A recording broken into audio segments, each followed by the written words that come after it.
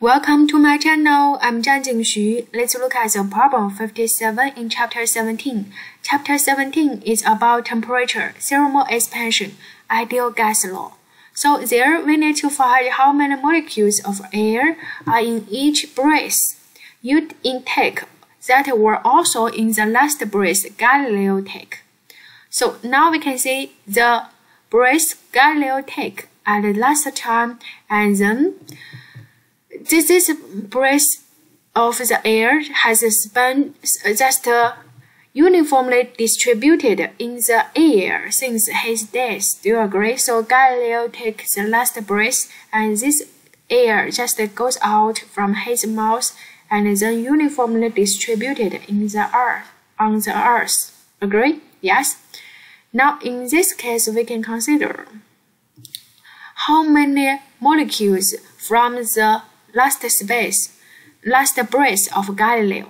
So the number of molecules for Galileo's last breath.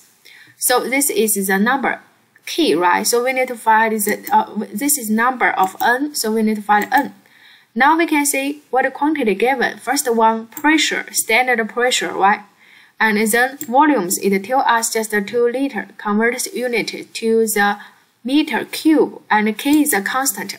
Temperature, so the air's temperature we can consider is 27 centigrade, agree?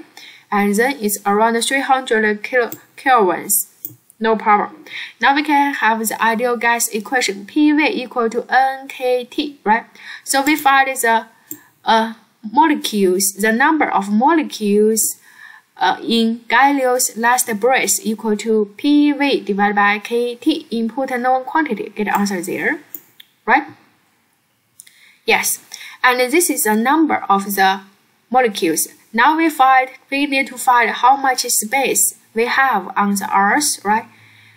So we can see the Earth's radius is given. You can check on your textbook.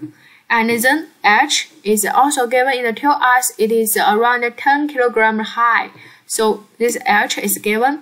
Therefore, this V air, so volumes for air is 4 pi r squared times H. Agree? 4 pi r squared is the surface, the areas for the Earth's surface times H, volumes for air, right? Now we can find we use the number of molecules in Galileo's last breath divided by the total volumes for the air.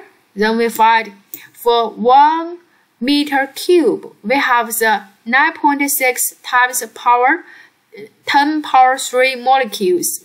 Agree? This is the Galileo molecules in per meter cube. Agree? Now this person, you just breathe in air 2 liter. How much is the molecules we have?